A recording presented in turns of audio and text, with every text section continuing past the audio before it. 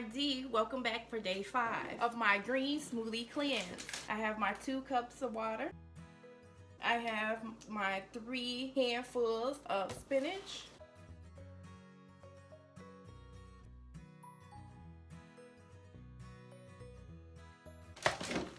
Next up, it calls for 1 cup of peaches, followed by a handful of grapes. They can be fresh or frozen. Next, the recipe calls for 1.5 cups of blueberries. And now I'm up to my final 2 ingredients. And these 2 ingredients, remember, are optional. Don't have them, don't go out and buy them if you don't have the resources to do it. 2 tablespoons of flaxseed, followed by 2 scoops of protein.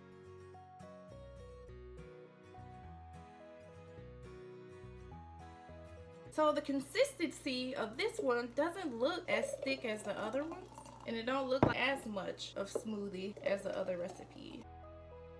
So let's recap on day 4. Day 4 was quite interesting because I had to work, so I didn't know would I crack and eat something that I shouldn't eat because we have Jet's Pizza right next door. But I was strong. I didn't deviate from the plan. I did drink the 3 smoothies. Think about 10 cups of water. Today I'm aiming for a gallon of water, and my energy level was up. I wasn't like sluggish because I hadn't had solid food, but so far so good. Looking forward to continuing this journey and sharing it with you guys. I appreciate you guys watching. Please continue to follow along with me on my weight loss journey, and I hope you guys join in, and I hope I motivate others to get off the couch and lose some pounds right before Christmas. I see you guys.